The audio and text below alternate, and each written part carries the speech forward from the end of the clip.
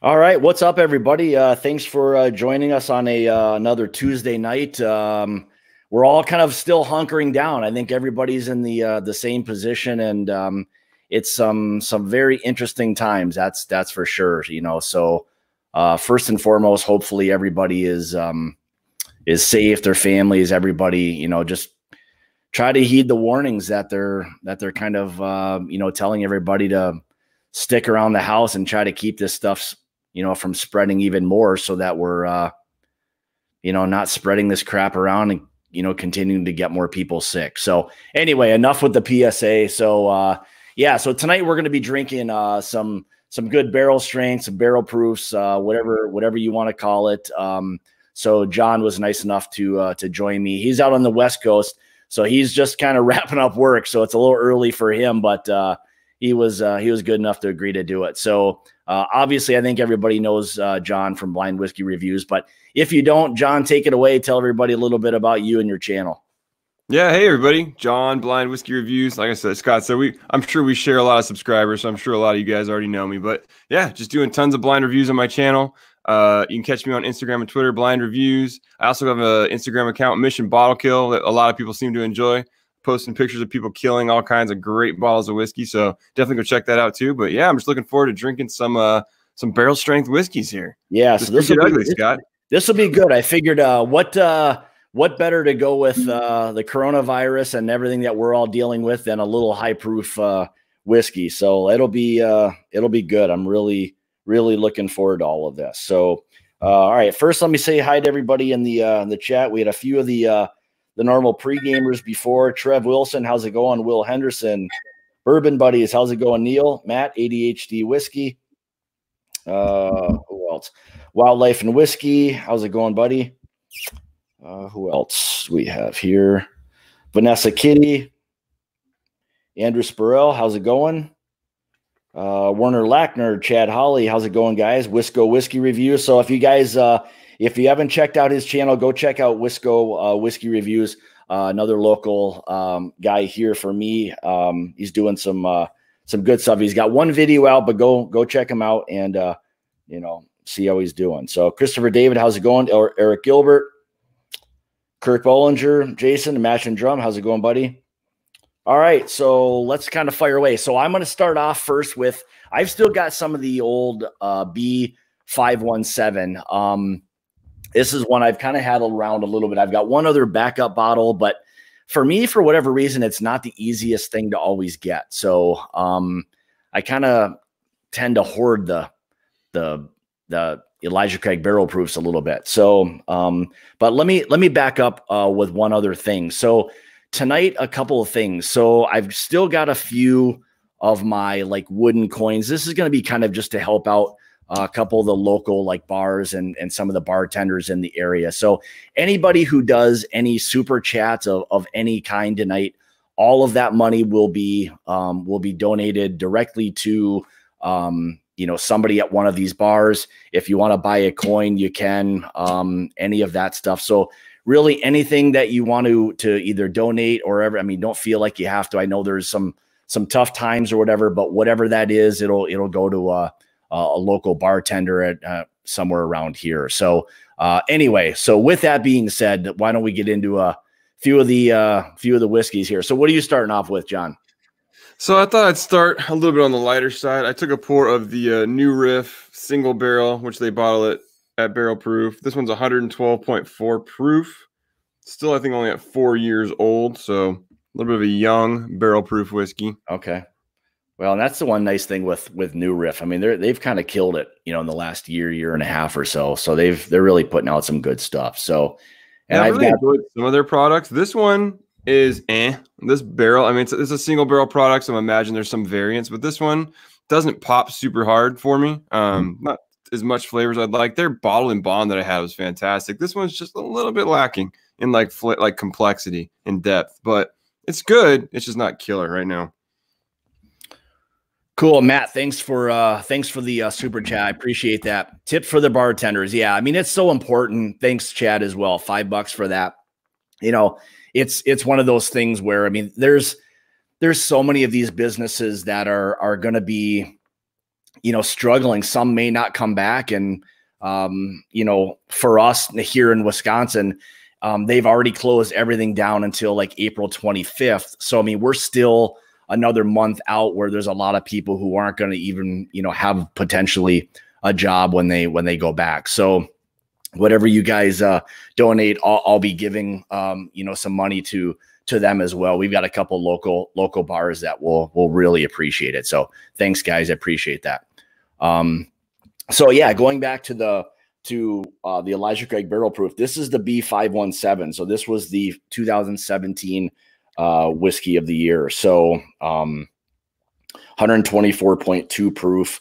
And then also, I forgot to mention, anybody who does super chat tonight, I've got a 1983 Evan Williams. This is their 200th anniversary. I don't know if you guys can see that or not, but this was a special bottle, and it's a total butterscotch bomb. So everybody who super chats tonight, will put your name in the in little drawing, random, randomizer or whatever, and then I'll pick somebody as to the winner of that. So thanks for all that. So now, what about the Elijah Craig Barrel Proof? You guys get this quite a bit out by you, or what?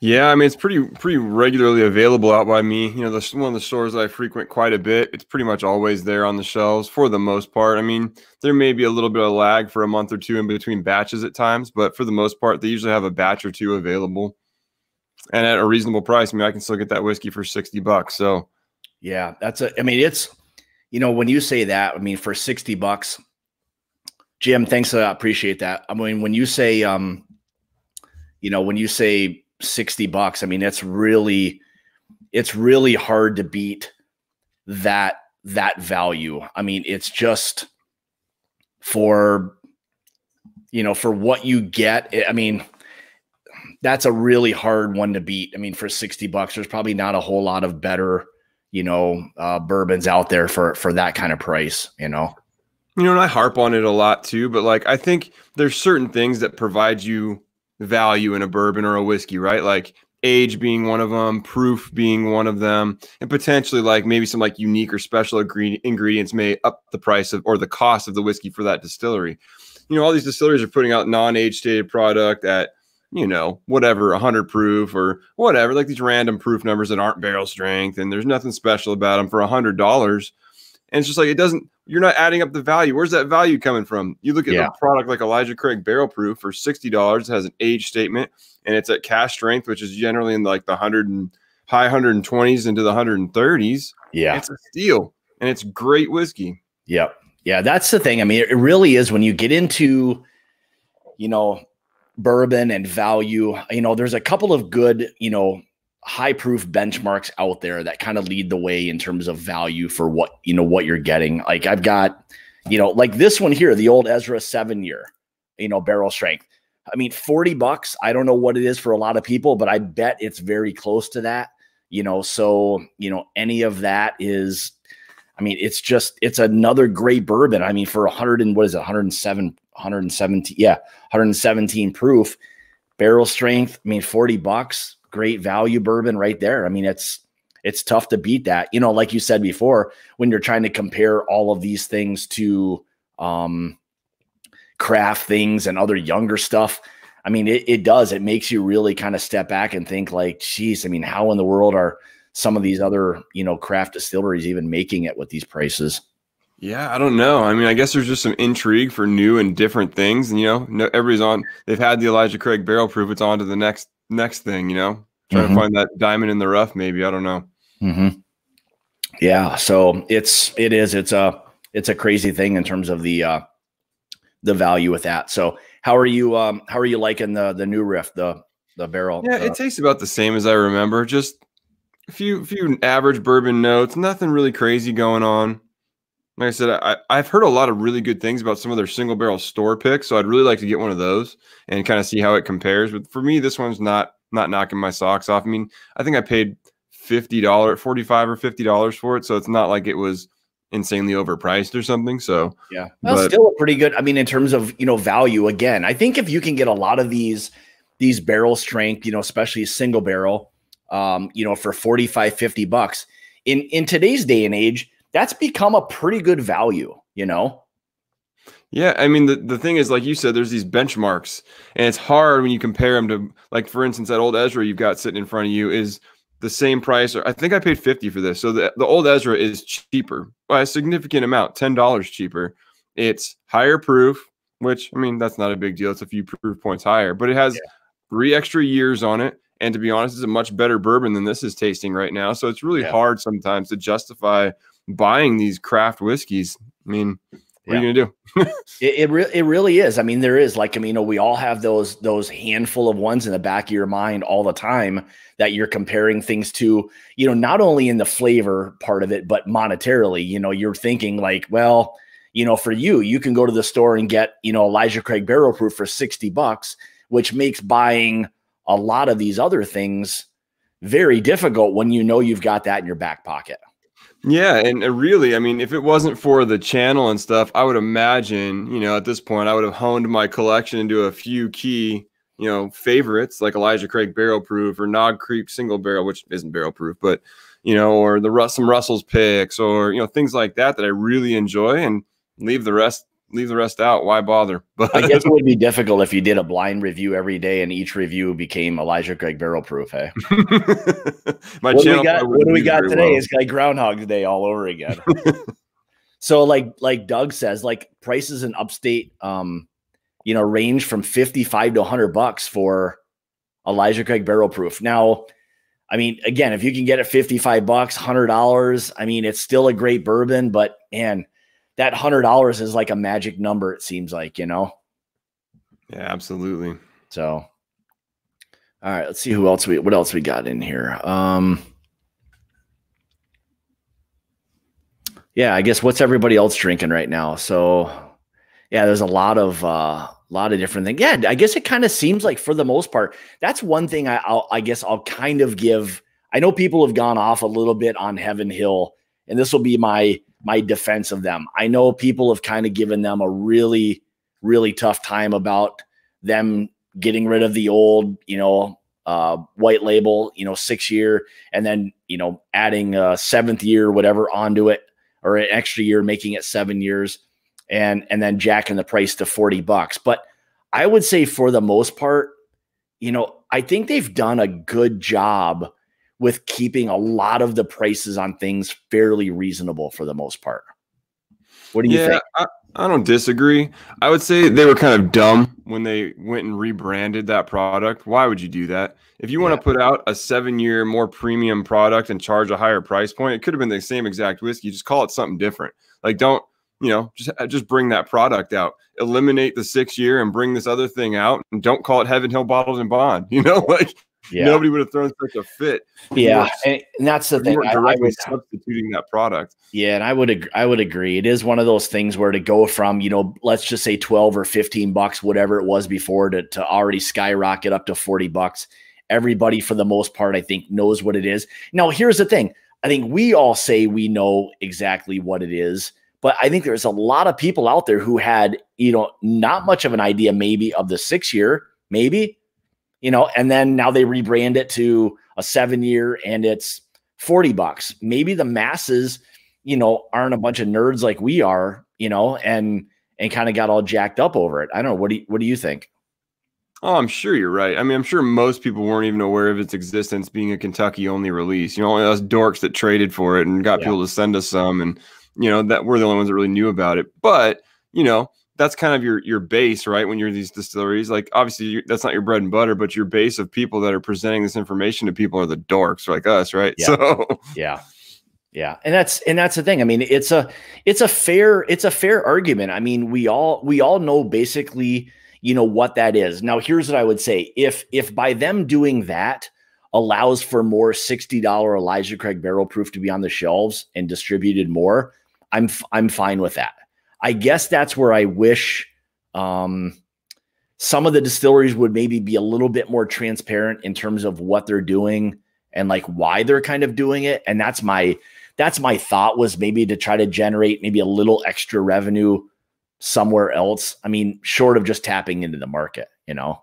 I mean, I can't imagine though that that's supporting them to the point where they are able to maintain their pricing on other stuff. I mean, there's just not enough of it out there. I don't even think it's had nationwide distribution yet. So I highly doubt that's going to be their bread and butter when it comes to, you know, bringing in revenue. But yeah, I mean, Heaven Hill's gotten some guff over that. And I mean, I've had my problems with Heaven Hill over the last couple of years too, with some of their Henry McKenna stuff, and their customer service is abhorrent. So, I mean, there's other issues there, but I won't get on my soapbox right now. Maybe in a couple more drinks. I mean, it is. I mean, it's all a fair and valid. They're all valid points. I mean, so why they're doing it, you know, it is what it is, you know. So anyway, but yeah, this, you know, here's the thing. Like, as far as, you know, going back to this, the Elijah Craig Barrel Proof, the B517. I mean, it's a very, very good, you know, high proof bourbon. You know, is it the best whiskey of 2017 according to Whiskey Advocate? Yes. Is it? I don't know. We all know this is so subjective. You like what you like for whatever reasons, and it is what it is, you know. So that's that's where I've always struggled with, like in reviews. I've always struggled with putting a rating on something, because again, for me, it's all so subjective, you know. So that's where I kind of always, that's where I decided early on to not rate it. I know a lot of other guys, including you, will, and everything, and what we taste and smell, that's all so subjective, you know? No, absolutely. And it's even subjective to yourself, right? Like, what you ate that day affects how your palate is. Like, I've definitely done reviews where I've gone back and been like, man, that doesn't taste like that. I've had this whiskey. It doesn't taste like that. And I'll try it again the next day and it's different, you know? And sometimes I won't put those reviews out. Sometimes I'll just throw it back in the review pile so it comes up on another day. And I want to try to be fair, but I do think to some extent it's kind of important to rate a whiskey, in the sense that, like, at least for the people who find, because I mean, I'm sure you have the same thing, as you find a lot of people that frequent your channel quite a bit that kind of have a palate that's the same as yours. I think that kind of helps them make decisions. You know, as long as everybody's got to be abundantly aware of the fact that, like, yeah, everyone's palate's not the same, and what I'm tasting may not be exactly what you taste. But people kind of figure out who has similar palates to them and kind of similar mindsets on whiskey, and they follow those people, and they trust those ratings and make decisions based on them. So I think to some extent there is some value in a rating. But and that's, you know, and I mean, hey, you go through the wine section and everything is, you know, 90s. Everything is like a great wine. Yeah, I mean, I don't know like what they all mean or anything, but and I would agree with you on that, as far as trying to match up with people that have a similar profile, or when they've tasted something that, this is what I get, and all of that as well. So what do we got? So we had Werner here was sipping on some Eagle Rare 10. Christopher David, sipping on the Woodford wheat. So this was a little bit of a miss for me. Now, again, I'm not a huge like wheated bourbon fan, so for me, I tend to not, go for those. So Jason's sipping on some of the Bullet Cask Strength. I'm sure that will be a review coming in 5, 4, 3, 2. No. So no, I mean, it's that's one of those ones that I've been kind of interested in looking at. So now here's no shocker right here. Modern Thirst. This is probably Bill sipping on an upcoming 4-gate 7-year rye due out this summer. So I told him I've really been looking forward to tasting that one. So they do a fantastic job with the 4-gate stuff. What else we got? What else is everyone sipping on here? Woodford wheat tastes like bourbon finished in. Oh yeah. So Bill says that Woodford wheat tastes like bourbon finished in apple brandy cask to him. So I can see that. I mean, that's one thing with like the wheated whiskeys. They really take on an interesting profile. That's for sure. Yeah, there's always this weird like twang you get from the wheat that I always notice. Yeah. I'm gonna pour myself a new pour here. I need something. Here's one I want to know what you guys out there in the chat think. This is the Little Book Batch 3. You know, the blend of all the Jim Beam small batch series at cask strength and different ages, of course. I haven't fallen in love with this one yet, so I'm curious what you guys think about it. A lot of people seem to rave about this stuff, and I think it's good, but I haven't found it mind-blowing just yet. Here's one thing, and you can tell me if this is what you do and some of the guys in the chat, but my recommendation for all high proof stuff is if you want to open it up, have a little sip, and then just set it aside. Like just set it there for 2 weeks, 3 weeks, if you can hold out, because I mean, almost always for me with a high proof bourbon, whiskey, whatever it may be, it always seems to get better. It just becomes, for me, I guess how I try to describe it, as more like refined. You know, it's some of the alcohol kind of starts to burn away and you're left with just that flavor that you're really, really looking for, you know? All right. So yeah. So okay. So I want to make a correction. Apparently I grabbed the wrong bottle of Little Book. This is definitely not Little Book Batch 3.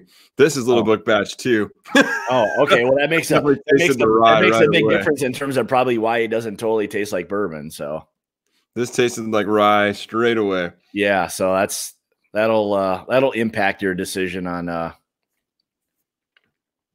Well, hey, at least you actually though.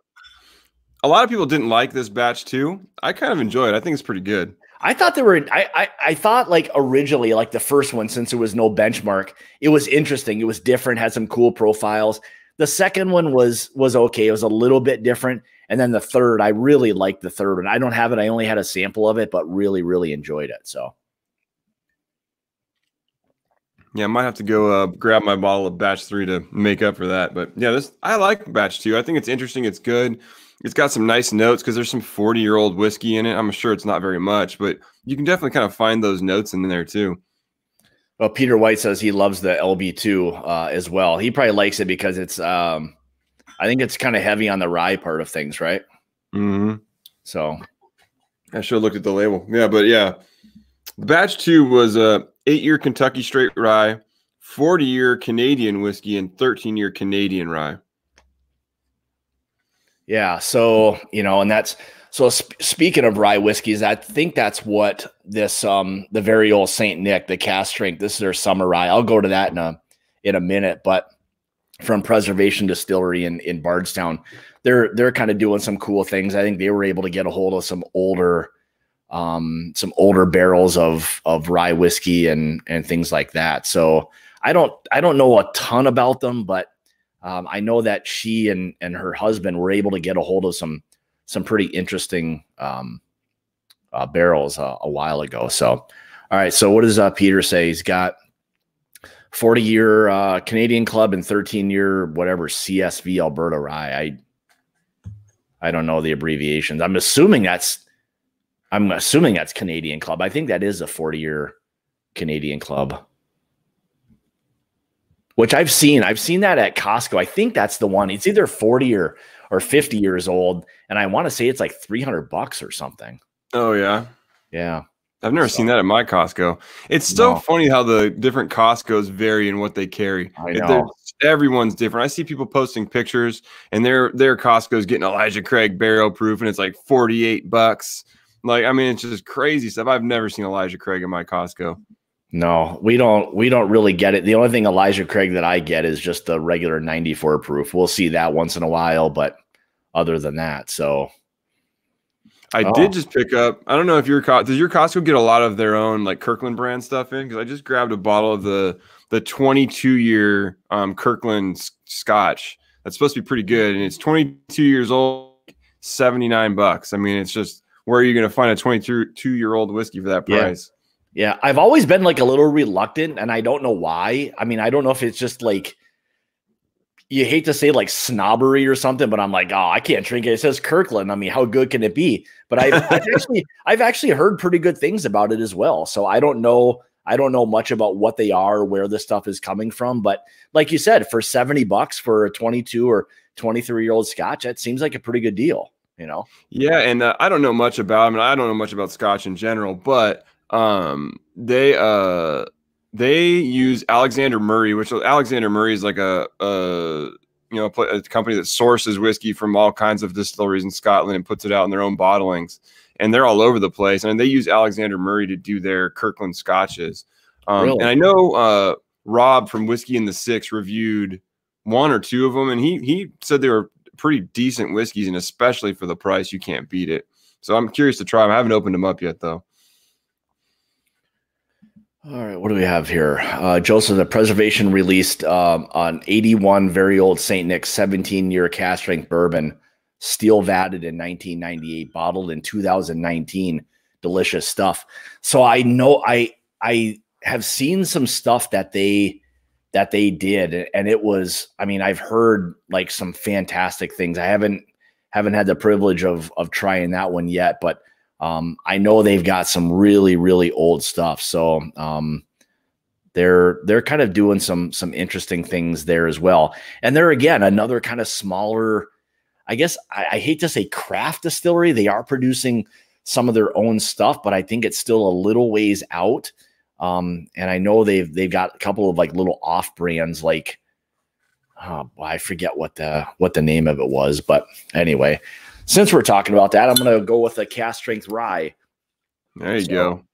You're up to the, now this was one that I got this at the distillery. It was a little pricey. I think it was, I don't know, 160 or 180 bucks. And I think, and I don't know, maybe Joseph can tell me if this one, the very old St. Nick, the cask strength summer rye, my guess is that this is probably a Canadian rye. I don't know for sure, but or maybe Bill even knows from Modern Thirst. You might know exactly what it is, but I really liked it. I mean, when I was at the distillery trying it, I really enjoyed it and decided I'd pick up a bottle. So yeah, there's just something about this one. And I cracked it open finally the other day. I mean, at almost 119 proof, 118.9 proof. It's a really easy drinking rye whiskey. And I've really gotten into ryes lately. What about you? Are you a big kind of rye guy or cask strength rye? It depends on the rye a lot. I have not found myself to generally be a big fan of 100% rye so much. I found a couple. I mean, there's a few that I like. I find a couple of the 100% rye, they just end up being kind of harsh and they lack sweetness. And there's a few things I think that they don't balance out very well necessarily. But saying that, I do like rye. I enjoy like the more Kentucky style rye, I would say myself, like your Pikesvilles, or I did this one not too long ago. I'll break this out in a little bit, but like the Michter's barrel strength rye. Oh yeah, really enjoy that one. Or this one. I brought another rye out too. I got the Peerless. Yep. Which one is that? Is that Peerless is the Mind Lord, but I think it's very solid young rye. Which Peerless is that? Is that the 2 or 3 year? This is the 3 year. Okay. Thanks, Christopher. I appreciate that. The bartenders will appreciate it even more. So thanks. We'll get your name in the drawing at the end for and I'll have to somehow figure out to go back and everybody who's done any kind of super chat, like I was saying early on, any super chat will get you entered into the drawing or into being able to win a sample of the 200th anniversary Evan Williams. So it is a really nice 1983, really nice older whiskey. So Butterscotch Bomb. If you like that in old Dusties, then you'll really appreciate that one. So yeah, I'll get everybody listed and I'll figure out how we can contact everybody. Let me throw up a if anybody wants to email me, anybody who's entered so far, if you want to send an email to me, at least then that way I can contact the winner or whatever it may be. So, but we'll figure out a way how to get it to you. Most everybody's got either YouTube channels or Instagram or whatever. So we'll figure out a way to get the sample and stuff to you. So, all right. So let me get back to this. Yeah, this one for the cask strength. Now, here's one thing I would say about like rye whiskey for me, especially the cask strength stuff or barrel proof, whatever you want to call it, is I'm not a fan of like dill in any rye whiskey for the most part. It's just a turn off for me. So once I get that, it's a little bit of a turn off. So Jason, thanks. I appreciate that. Thanks, buddy. So yeah, that's for me. So I don't know, like for rye whiskeys and stuff. What about you? Is there something about like a rye whiskey that will kind of turn you off? Yeah, like I said, and some of like the 100% ryes, I'll find them, they end up being a little bit dry for me, and they get a little bit like bitey. Yeah. And so sometimes to me that just isn't the profile I'm looking for. I don't love dill in food. Like you won't catch me eating a dill pickle, but Yeah. I don't mind a little bit in a whiskey I can tolerate. But yeah, if it's overwhelming, I'm out. There was a whiskey I tried not too long ago that was just like a dill bomb, and it was disgusting. Yeah. But there's whiskeys that I would say that like that I really enjoy, like High West Double Rye, where I think it has a little bit of dill in it, but I think it's a fantastically blended rye. It's one of my favorite like budget rye pours. Yeah. And it is. It's one of those really good ones that's and what I always think about like High West, for whatever reason, it's always interesting. It's unique. High West for me, however they're blending or whatever it is that they're doing, because I think they're still pulling a little bit of MGP and blending with their own distillate. And there's a unique profile that High West always has to me. Yeah, I think their whiskey, I think, is only maybe like 4 or 5. I don't know how many years old their stuff is. Yeah. But they're definitely like, they've in the last few years started blending their whiskey in with their source distillate to kind of come up with their blends. Because I think the double rye is a blend of like 2 and 7-year-old whiskey or something. Yeah. I think the 7's MGP and the 2-year-old is their stuff. Yeah, I think you're right. Because the older stuff where I had some of the old double rye, it was a blend, I believe, of like Barton, which was old stuff. It was like 16 or 17-year-old rye blended with like a 6 or 7-year-old MGP. So it really gave off a really interesting profile. So yeah, but yeah, let me get into I don't know. There's just something about this rye whiskey. It's got this effervescence to it. It's very like mapley, some like underlying like almost like lemongrass, a little bit of mint that's there. There's no dill on this at all. And Peter would probably be a good one to ask this, but is there something with Canadian ryes? Now, for me, of the ones I've had, they seem to not have, thanks, Will, I appreciate that. They seem to have like almost no dill. It's more spearmint, a minty note than it is a dill note. And I don't know what it is about the Canadian ryes that's what you get, but that's what I get. I almost get no dill on it. So I'd be interested to hear others in the chat, your thoughts on, thanks, Bill. Your thoughts on, do you like dill? Do you not, in rye whiskeys or whatever it may be, but some people love that. There's probably a lot of people who love pickles and don't mind a little dill, don't mind a little dill in the rye whiskey. So a little dill in it. So I mean, it's just one of those things where it becomes, and I don't know if it becomes a little bit psychological too when you're tasting a rye whiskey or something, that you start to think about tasting something and maybe you like psych yourself, into tasting things. I don't know. Do you ever run into it where you come into something with a notion that you're going to taste something and, and find it?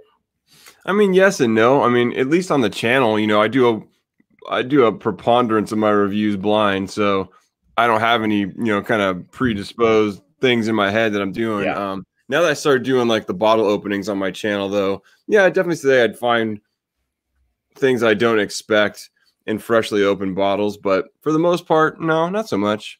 Yeah. Yeah. I try to not do it. And that's one thing I would say probably about all of us who do reviews and probably even in you when you're not doing things blind, is to really let a whiskey kind of open up, spend a little bit of time with it, let it open up. It's kind of tough to judge a whiskey right off of a neck pour, for the most part, in terms of a true evaluation. So I don't know, what are your thoughts on opening a bottle, No, I totally agree. And it's one of the reasons I kind of changed the formatting on my channel, and I'm still in the middle of changing it. So now like what I do is I open the bottles on the channel because I do think there's some value in letting people know what that whiskey is going to taste like right when you open it. Because who's going to open a bottle and not drink some? So yeah, I think there's some value in letting you know what I find, what's there, what I think about it when I know what it is. And I let the bottle sit. I've been pouring my blind samples maybe like 6 weeks later. And so that way the bottles had a chance to open up. It's not a fresh bottle and not freshly opened anymore. That way the whiskey has every opportunity to kind of show what it's got and not have those like neck pour notes on it. So yeah, that's why I changed the format on the channel. Yeah, it's just one of those things where, I think most whiskeys really benefit from even a little bit of time. I mean, I think the higher the proof, the longer it can be kind of opened up, open for, before it really starts to, kind of really, I don't want to say like change flavor to the point, but I've had some bottles where I've left them open for a couple of years and they got down to, probably less than a third. And it just was like almost flat for the most part. So no, for sure. I mean, whiskey definitely changes as it oxidizes. And yeah, I think there's there's some good tips and tricks you can take to kind of preserve your whiskey at the flavor profile that you like. Some people will, once the whiskey's tasting the way that they would think they want it to, they start putting like glass marbles in the bottle to keep it full. That's a great tip. I've never done that, but it's a really good idea. That's interesting. I've never even heard that before.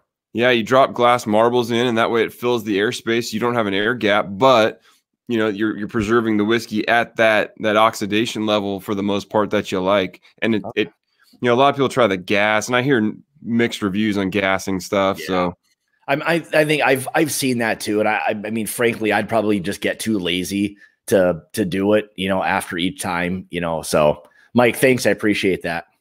Cheers to the bartenders. I would agree. There's a lot of people who are going to struggle here pretty soon. So thanks everybody. I really, really appreciate that. All right. So what are you on right now? What are you sipping on still? So I've just still been sipping on this little book. I think I might go run off, grab a bottle of that. I feel like I gypped myself. That's what I wanted to drink. So that's okay. Actually, I saw a good question pop up in the chat though from YW. Asking, what do we think of full proof versus barrel proof? Is barrel always better because no water is added?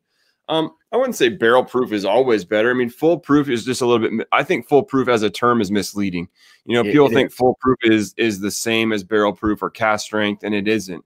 People use the term like the 1792 full proof, and that's not bottled at cask strength. No, and people think that it is. So I don't like the term full proof. I think it's just there to kind of mislead people. But for me, I mean, I prefer my whiskey unadulterated by water, but that doesn't mean it's bad. I mean, I think some of the amazing, like Knob Creek single barrel, for an example, is never bottled at cask strength, and they're absolutely fantastic. Granted, they're only putting like a teeny amount of water in because I think they're coming out of the barrels, 125 or below, and they're bottling at 120.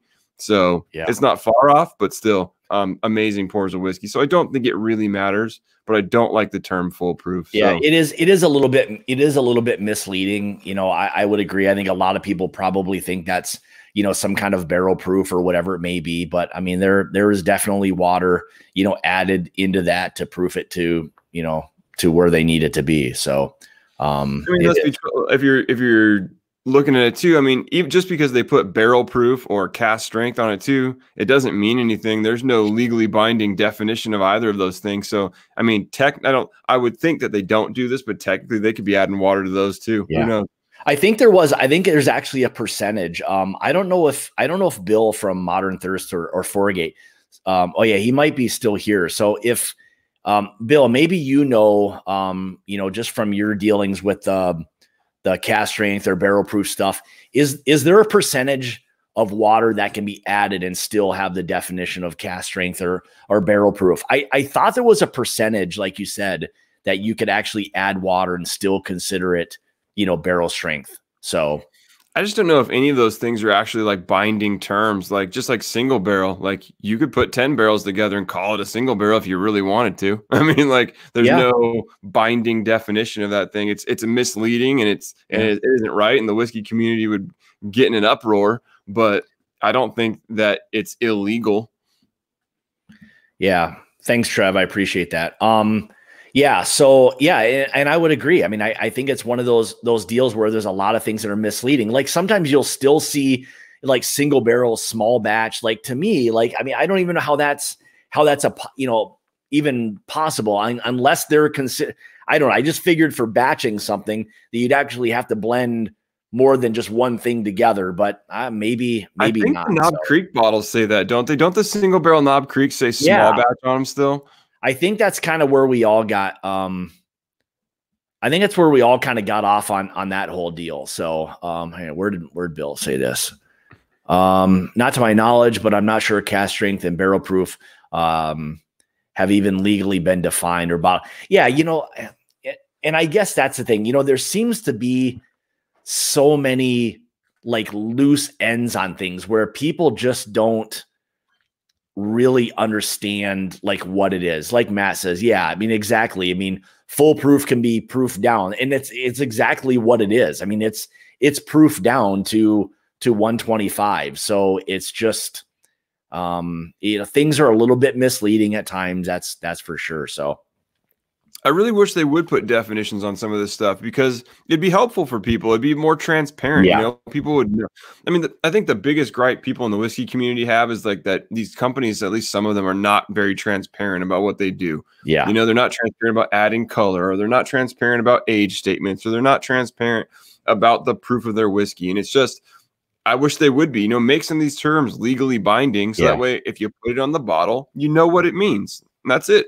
Yeah. And that's the tough part. Cause you see so many, people talk about like labels and stuff. Like I know Bill from Foregate, they had an issue with like, the naming part on a label. That was probably something that was very kind of loosey goosey for the most part. I mean, it wasn't really something with their outer loop orbit.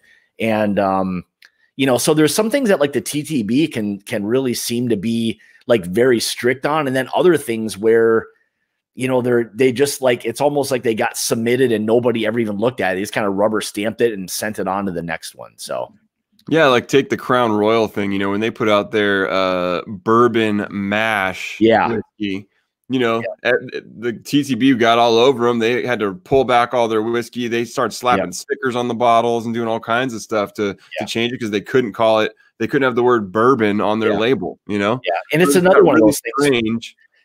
Yeah, and it's another one of those things like, how did that ever get through? Like it should never have had bourbon on it because a lot of people, like we all see it, would just assume that was a bourbon mash, so wildlife. I would love it if they were that much of a stickler though for all the terms. If they were that much of being a stickler for single barrel and for define small batch. Pick a number of barrels and define small batch. Yeah, because 200 barrels is not a small batch. So let's cap it at 40 barrels is a small batch or whatever the number is. Define some of these terms so people know what they're getting. Yeah, and I mean.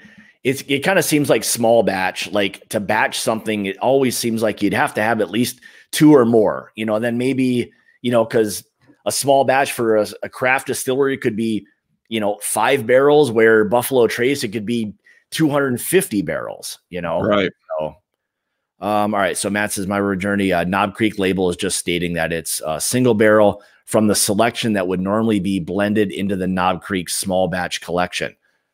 Okay. Because and again, it's a little bit misleading because if they put small batch collection and maybe did something like that, maybe they do. I don't know. Do you remember it saying small batch collection? I don't remember. I don't remember. I never really cared all that much. I think we just pointed it out one time that it was odd that it said both. Yeah.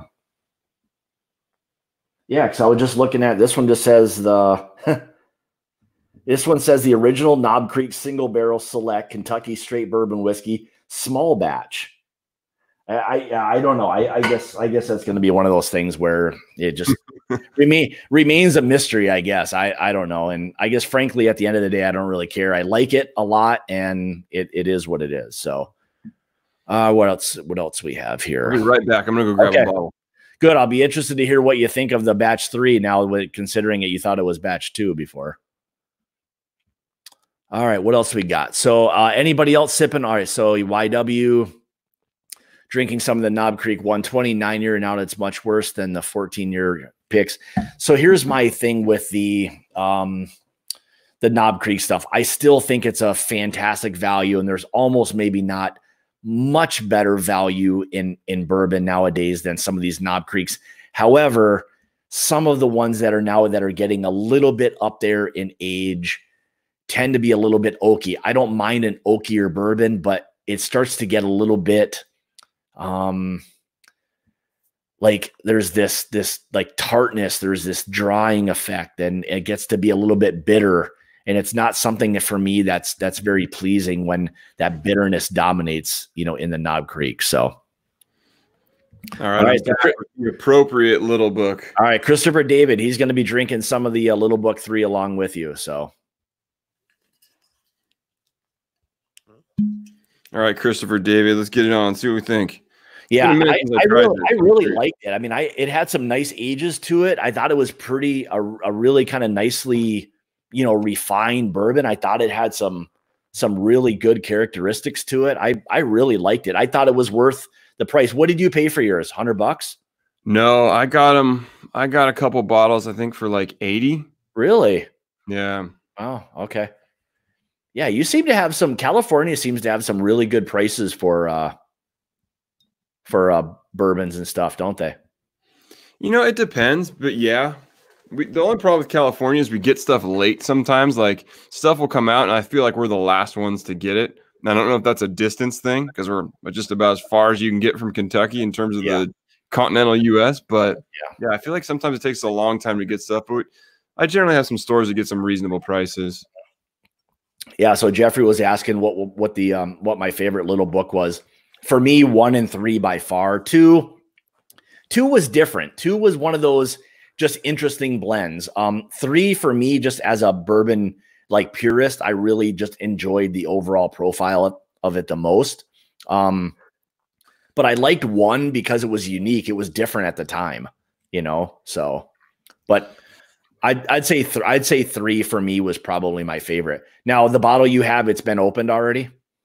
Yeah, I opened this bottle. I did a review of me opening the bottle probably a couple months ago at this point. And now like I said, this is the first time I've tasted it probably in maybe 6 or 8 weeks. And I think it's fantastic. It tastes way better now than it did initially. It's just way more robust and rich. When I tasted it at first, it just didn't feel like it had the complexity, but now it tastes fantastic. Yeah.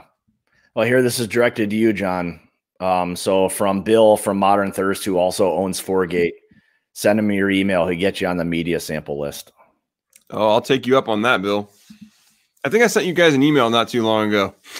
So it went in I think that was when it went into the I don't give a shit bin, probably, right? Screw this. Probably. No, I had the opportunity. Who sent me a sample? So Bobby Adventures in Whiskey had a sample of the Foregate. I think it was their batch one. Was it I think it was called the Kelvin or the Kelvin. So that was my 2019 whiskey of the year. It was so good. I was super tempted to put it on my best whiskeys of the year list, but I never had a bottle. I had 2 pours of it. I got one at Bobby's house, and Jason from the Mash and Drum, we did a blind tasting together, and he sent me a sample of it. Both times it was amazing. I really, really enjoyed it. So I reached out to those guys. I just thought their whiskey was, at least that batch, was absolutely fantastic, and I've heard nothing but good things. Yeah, that was the that was the one that was finished in the sherry and rum casks. So it was absolutely outstanding. The complexity and everything of it. It's like I'm afraid to open it because I know once it's gone, it's gone. There's no finding that one around anymore, it seems like. So, I know it. And the complexity on it was fantastic. It was rich. It was deep. It just had such a great wide variety of notes. I was super impressed with it. It was a great blend. I mean, so far, that's the thing. I mean, not to I don't want to get Bill's head too big or whatever, but I mean, they've done a fantastic job blending these things. So it was just ridiculous. I know, even talking to Jason and everything too. I mean, we all really liked it. A lot of us that are in the chat, when you have a good whiskey that is just something you wish you could have like all the time. Like it just becomes a little bit more special than some of the other ones. So that's what I would say, I guess going back to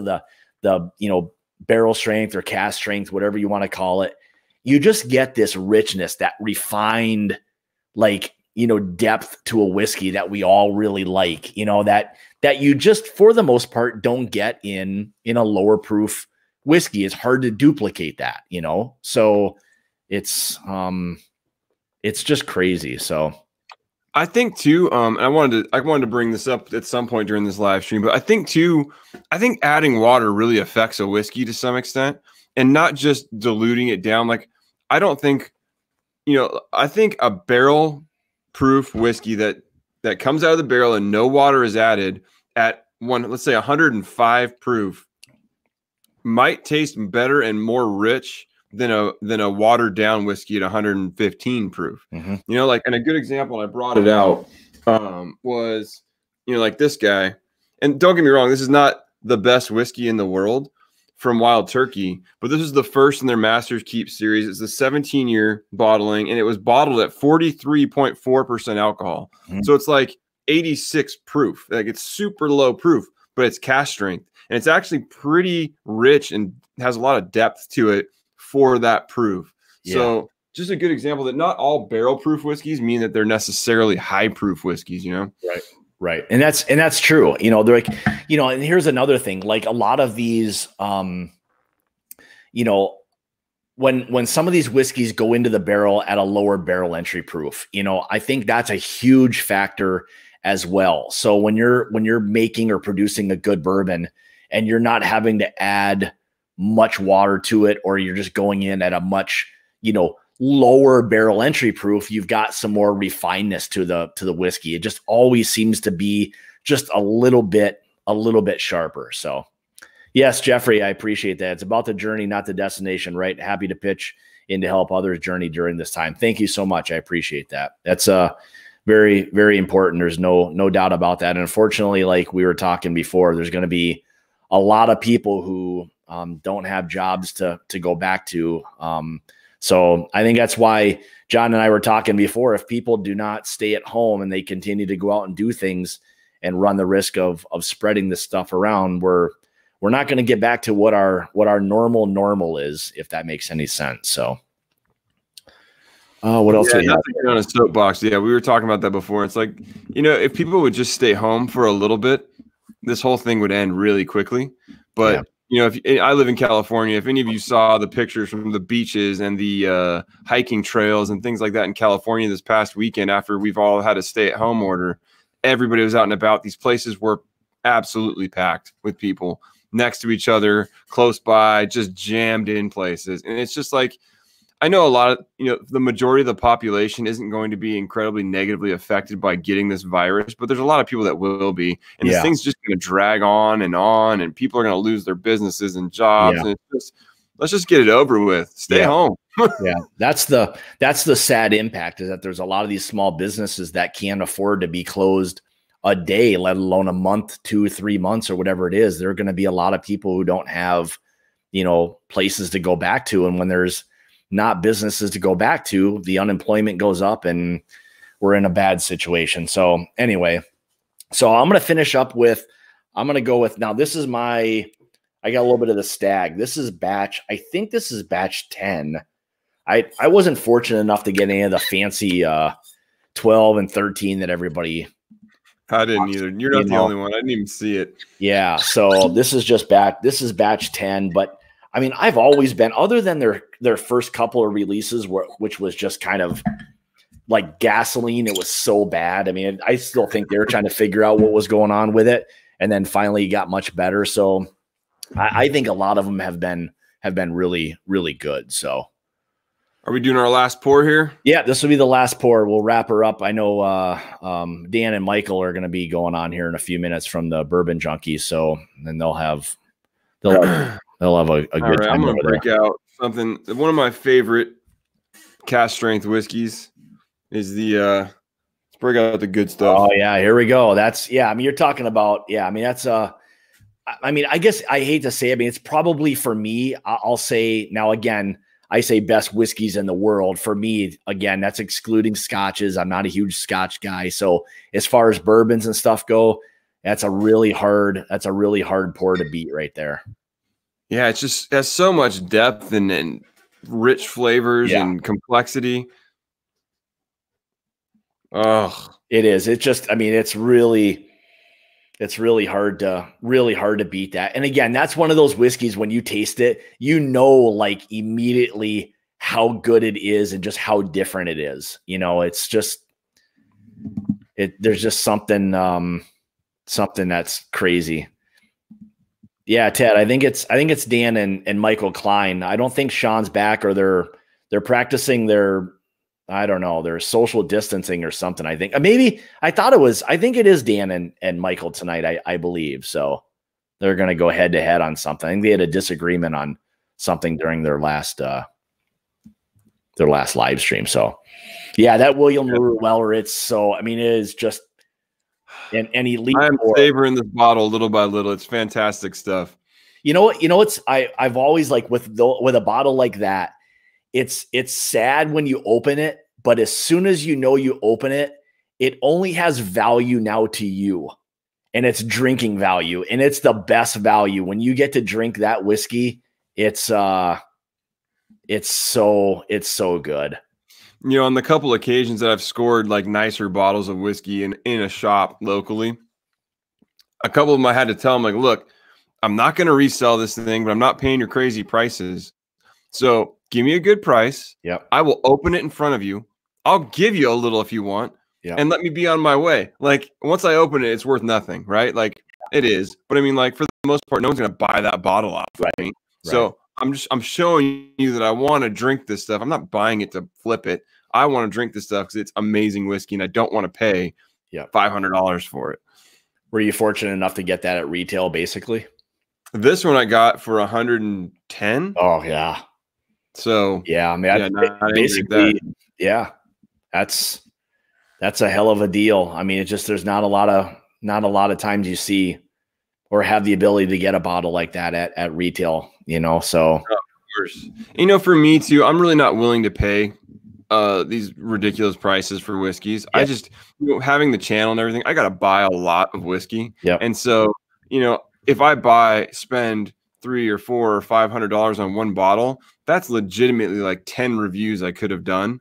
So it just doesn't make sense for me. I'd love to review some of these harder to get bottles, but it's just like, it doesn't make sense. You know, there's not like an infinite amount of money to spend on whiskey. Yeah. So yeah, no, that's exactly it. I mean, that's the thing. I mean, most of us all, you know, rely on, you know, the patrons or whatever. Do you have one yet? Do you have a Patreon account?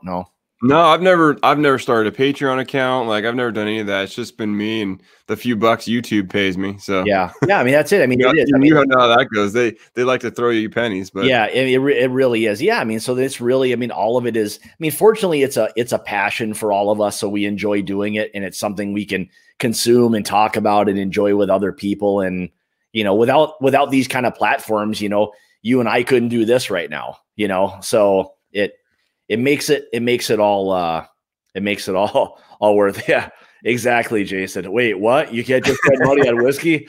Yeah. Well, some of us can just spend money on whiskey. Not all of us can. Some of us that don't have wives and children. Exactly. So yeah, you can spend whatever the hell you want. You don't have anybody yet, I'll say, telling you what you can spend on things. So, but it's fun. And I mean, it's a passion. So, I mean, everything that we all do here, and, you know, for everybody who is a patron of mine, I'll say, who's in the chat, you know, thank you so much. I mean, everything that we get goes right back into getting bottles or whatever it may be to do reviews of things along those lines. So none of us, for the most part, make so much money, and anybody who does, it really seems that it all goes back into the channel or meetups and things along those lines. So, I mean, it's a great community. So.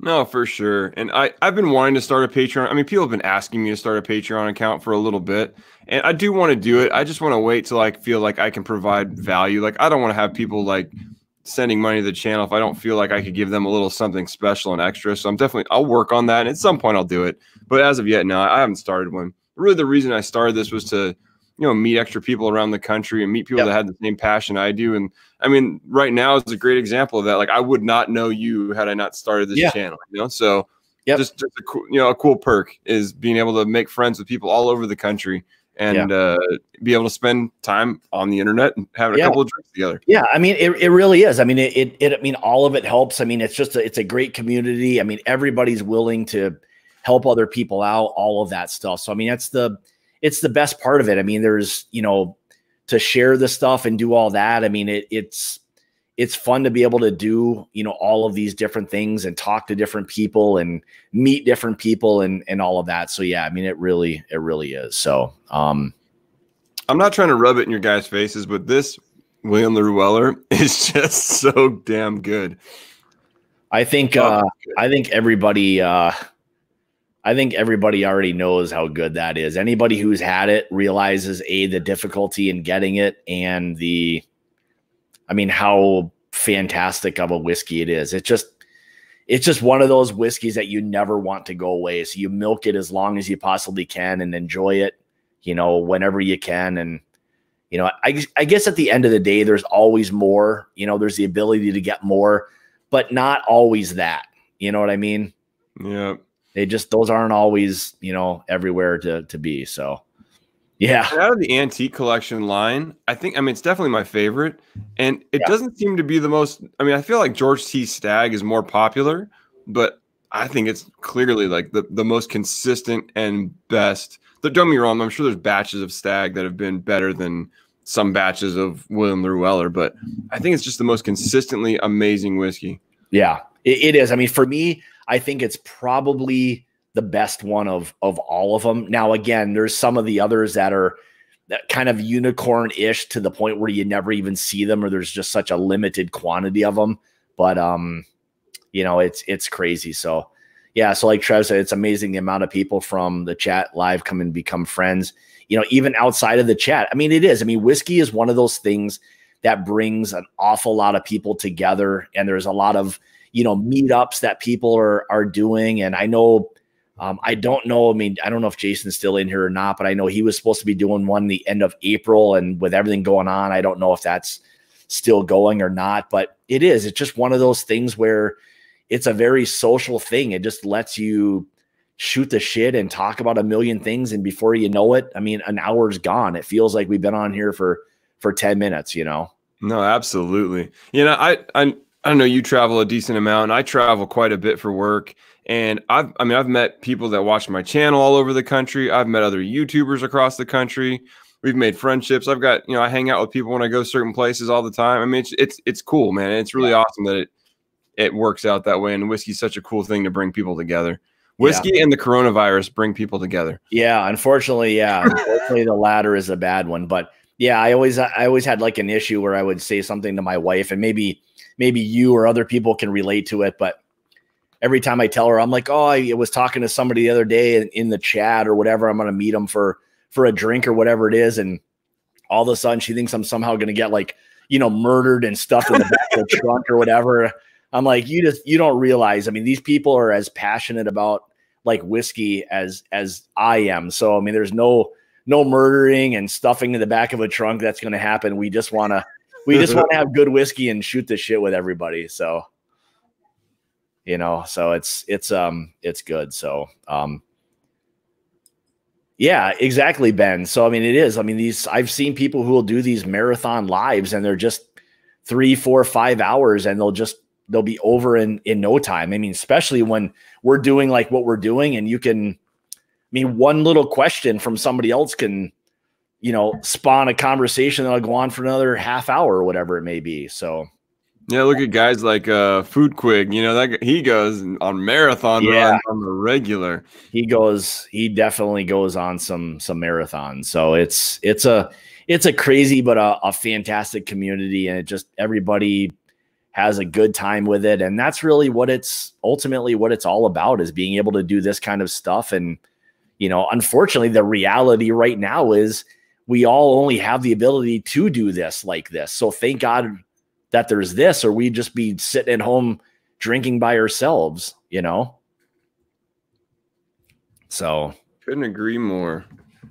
All right. So, well, we're a little bit over an hour. I know Dan and Michael are kind of going now. So, now I guess before we go, do you want to let everybody know what you've got going on with your channel? I know you've got some head-to-heads and some wars and stuff going on right now. So yeah, I'm right in the middle of my distillery wars shootout. I did a shootout between 8 different Kentucky distilleries on kind of like their workhorse bourbon. So I'm in the middle of that. We're coming up on the tail end of it. If you haven't checked that out, definitely go check out my channel and check out my playlist. I started on that. Just doing head-to-head shootouts, a double elimination bracket on 8 like iconic distilleries. You know, we got like Maker's Mark, and we got Woodford, we got Jim Beam, we got Wild Turkey, Four Roses. You know, all the big distilleries in Kentucky. Hopefully, have been represented, and their whiskeys are going head-to-head in a tournament on my channel. So definitely go check that out. It's been a lot of fun so far, and we're coming up on the tail end of it here. So. Yeah, maybe what I'll do is before we get off, if you don't mind helping me with this, I've got a list. Trev sent me the list of everybody right here. So in the order, however, I guess it doesn't matter to me. It's all random anyway. But let's see, we've got 1, 2, 3, 4, 5, 6, 7, 8, 9, 10, 11. Let me make sure. 1, 2, 3, 4, 5, 6, 7, 8, 9, 10, 11. So there's 11 people who super chatted tonight. John, do you mind doing a quick little number between 1 and 11 and see who gets it, and whoever that is, that'll be the winner for the 2-ounce sample of the 200th anniversary. Absolutely. Do you want me to pick it, or you want me to do like a random number generator? If you can do like, if you have your phone and you can just do like pick a number between 1 and 11 and see what comes back. And then I'll count the numbers and I'll tell everybody who the winner is right now, so that everyone knows. And then I can email and get information and stuff to them. So. All right, between 1 and 11. Yeah, so 11 people, and you can see those are all the names and everything there. So yeah, so just here's 1 and 11. 11. Number 11. Jeffrey Wack. Now he's number 11 in my thing here, so you can see that. He's number 11 on the thing. So so Jeff, send me an email. Let's see, let me put that back up here real quick. Where is it? So there it is, just scrolling at the bottom. So, and Trevor, thanks for doing this for me. I appreciate it. Trying to keep track of all these things is very difficult. So yeah, so Jeff, just send me an email, and I'll get a sample of the 200th anniversary Evan Williams off to you. So all right, so with that, so you let everybody know about your channel and all that already, right? Yeah, we're good, man. All right. So yeah, thanks everybody. Thank John. Thanks for joining me tonight. Everybody, thanks for. Let me just kind of slow down here for a second. Thanks everybody for all of the super chats. This money will 100% be donated to a local bar, and they can disperse it to the bartenders however they see fit. That's going to be the most important part. So, you know, anything that any of us can do that are helping local people, and doesn't have to be, you know, you guys to us. I mean, just local. If you can buy gift cards from local businesses or pick up food or whatever it may be, anything that you can do to help these people right now will be greatly appreciated. Because if we don't do these kinds of things right now for people, there's going to be a lot of businesses that employees don't even have the ability to go back to. So, so thanks again, everybody, for all the super chats and all of that. I'll get Jeff, I'll get a 2-ounce sample of this off to you as well. So everybody, thanks for joining tonight. John, thanks for joining tonight. And like I say, it's about the journey and not the destination. Everybody be safe out there, and we'll see you next week. Cheers. See ya. Stay at home.